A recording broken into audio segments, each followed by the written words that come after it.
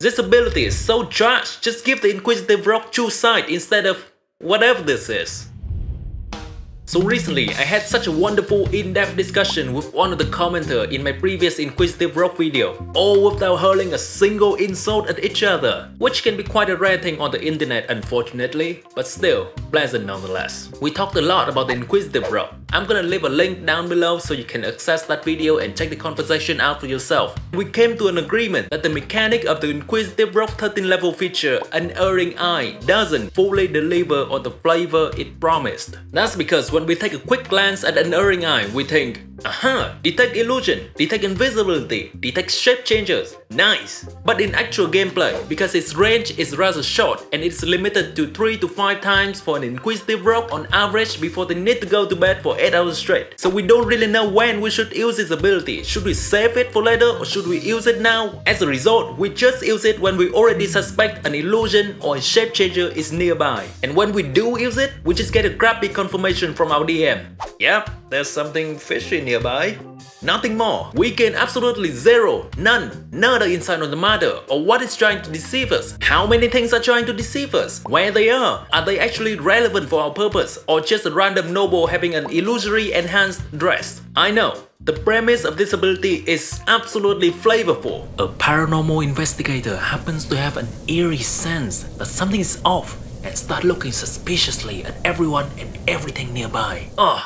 Such a juicy narrative moment. So why does Unerring Eye not work like in the books or movies? I gave this some investigation and realized that with the way that this ability is written, it falls into a weird state in between two different but related things that a detective do. First, passively and vaguely suspecting things. This is feeling something is wrong like we've discussed about before. Then second, focus energy to actively and thoroughly investigating things, confirming that suspicion. The Unerring Eye ability, as written, provides the vague information benefit that we should get passively, but it requires an activation, which we don't know when we should use. Okay, that clears things up. So now we can see that we have two simple directions to fix this ability. One, to shift the ability entirely to the passive side, making the ability a passive. Or two, shifting it entirely to the active side, giving more concrete information whenever we activate it. Let's try the passive direction.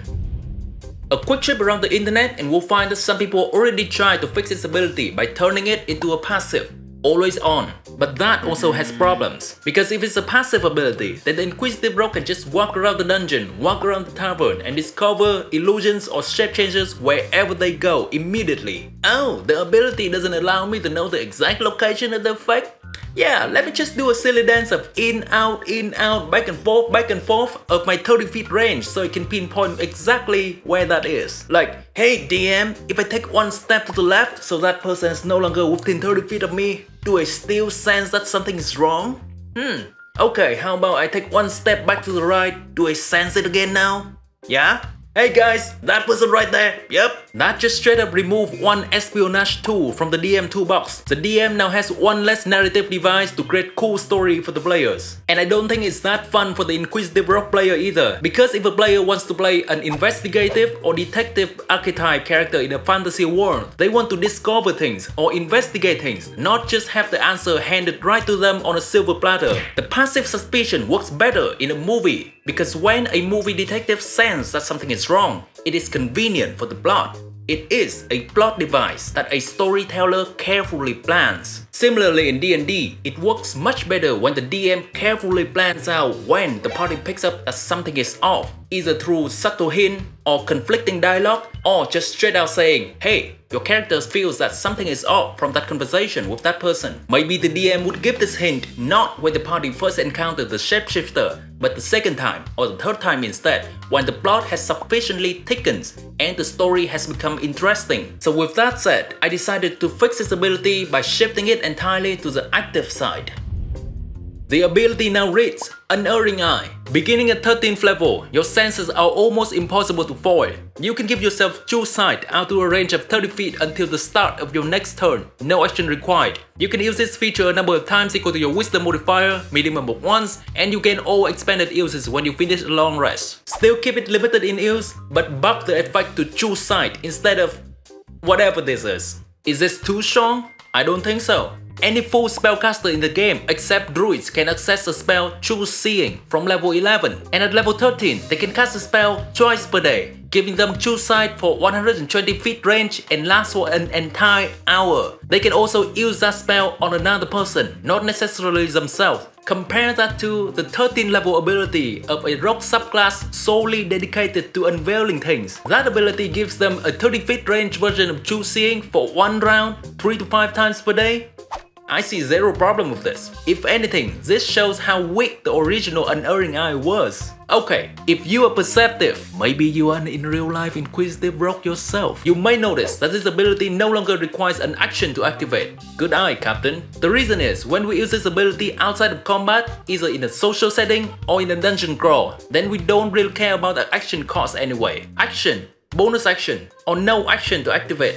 Same thing outside of combat. Only when an ability requires at least 1 minute to activate, then it starts to matter outside of combat. Then why no action activate then, if it makes no difference at all? My goals are beyond your understanding. I mean, I do have a secondary goal when reworking this ability. I want to solve a glaring problem for the original Inquisitive Rogue, which I think is a massive oversight from Wizards of the Coast. The problem is, they are good at spotting stealthy creatures, but they are not better than any other rogues at dealing with invisible creatures. Stealthy monsters, invisible monsters, all on the same page in my book. A 30 feet TRUESIGHT provides a way for the Inquisitive Rogue to deal with invisible creatures in combat. Now, even though it doesn't take an action to use, it's still not free. Its usage is limited by our wisdom modifier. Using an Unerring Eye in combat means we have less use of it in a social setting or in a dungeon crawl, meaning it's a trade-off between combat power and our combat utilities. Also, it requires the Inquisitive Rogue to run into the thick of combat due to the ability's short range, 30 feet.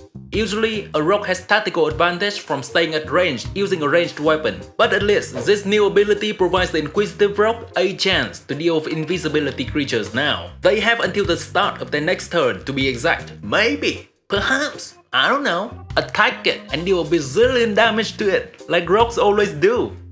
That will force that creature to make a concentration saving throw for their invisibility. Maybe even use that useless insightful fighting feature that requires sight on that invisible creature to assert dominance. Oh goody, you're still here. Now check out how I buffed that useless insightful fighting feature in my previous Inquisitive Rogue video.